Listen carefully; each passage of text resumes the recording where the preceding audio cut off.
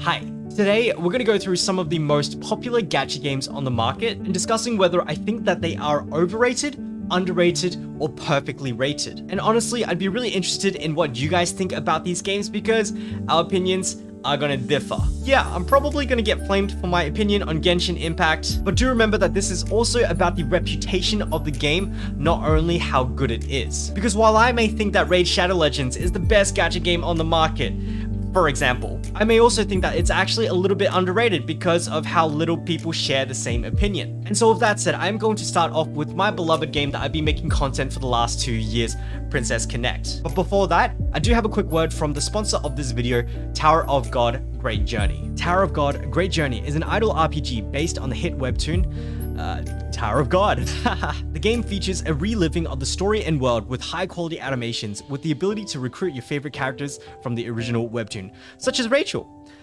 Because everyone loves Rachel, right? And 25th Night Bam, Kun, Yuri, Hwaryun, and more. By clearing various missions and game modes, you can earn massive rewards such as transcending materials, ignition weapons, and even the main characters Bam and Viol from the Revolution Road missions. There's a gear sharing mechanic where all of your characters can equip the same gear at the same time, as well as an AFK style idle level up system, where the game will automatically accumulate rewards even if you're offline. Don't miss out on the launch celebrations where you can get 50,000 gold, an epic endorsee, and a 10 Tower of Summon tickets. And so if you are interested in Tower of God Great Journey, then head on down to the description and use my link below. Thank you to Tower of God Great Journey for the sponsorship, and with that, let's get on with the video. Princess Connect Redive, slightly underrated. I personally think that one of the things holding this game back is because of its name, right? Where most games have more neutral sounding names such as like Arknights, you've got Path to Nowhere, you've got Eversoul, you've got Grand Blue Fantasy. The unfortunate truth is that the word princess, as well as all of this pink, it's probably not very appealing to the Western male demographic. Funnily enough, it doesn't stop the JP bros, but like, to be honest, if I saw this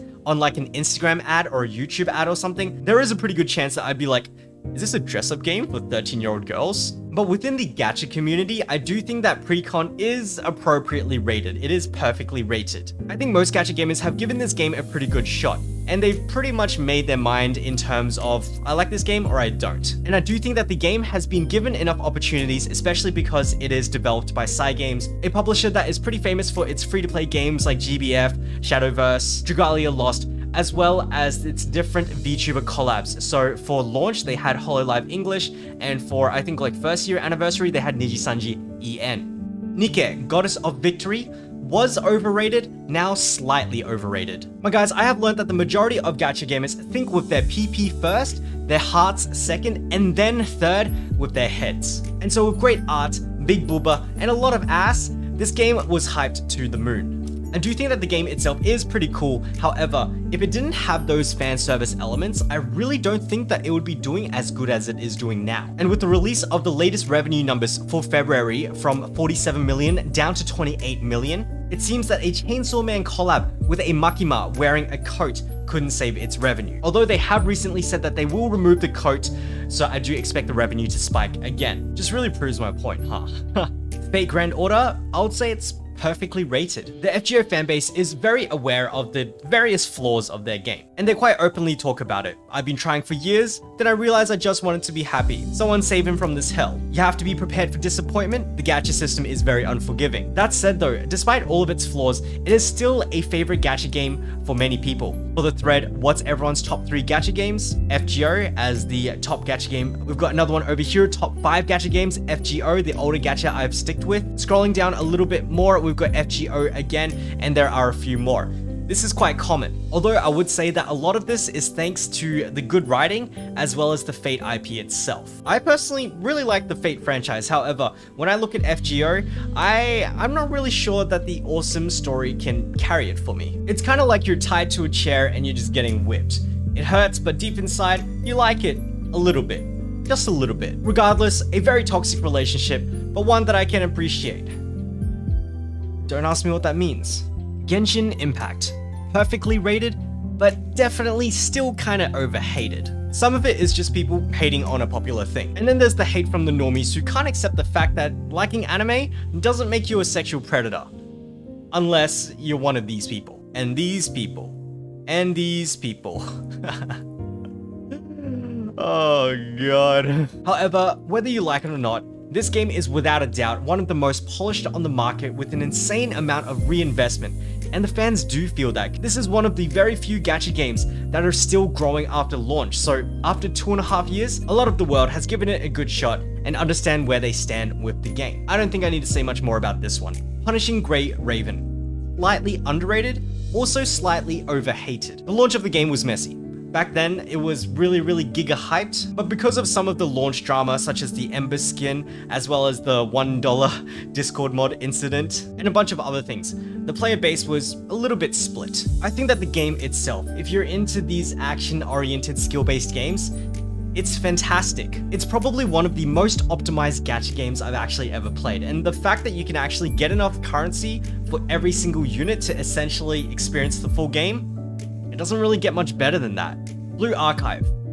Slightly underrated, although I would say that nowadays, it's pretty close to being perfectly rated. I do think that it used to be quite underrated because it is a fantastic game. However, ever since the 4th PV hitting 7.9 million views as of today, I think that this has pushed a whole bunch of people to actually just give it a shot and finally decide on whether they like the game or not. I'm personally very happy with it, and as you can see, this is one of the very few games that is still experiencing positive growth after launch, but I still think that there is still a little bit more potential for Blue Archive to grow. Tower of Fantasy. Perfectly rated?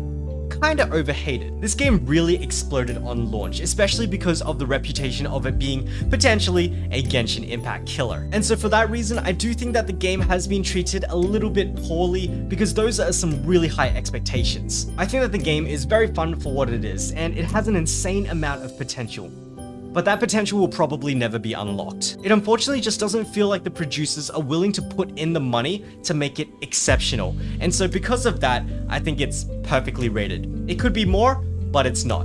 And I think that most people see that, and so that's why it is perfectly rated. And so I'm going to finish things off with Arknights. Perfectly rated. Similar to Blue Archive, this is a game that has a very rare instance of a gacha game experiencing long-term growth. Like, it's divoted a little bit, but it keeps going up over the long term. Sure, I don't play the game anymore, but I still think that it is one of the best on the market. And I think that a lot of other people share the same sentiment as well. Rank all gacha games you are playing from highest to lowest. Arknights, number 1, 167 upvotes. Boom, Arknights right there. Boom, Arknights, it's everywhere. The game is good, but I've had my fun, so it was time to move on.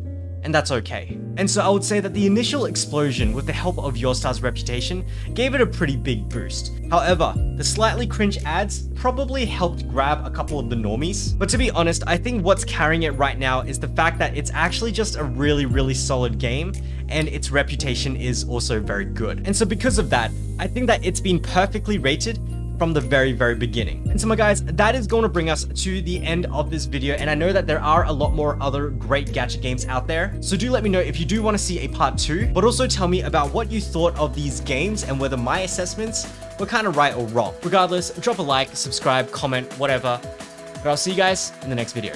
Okay, bye bye.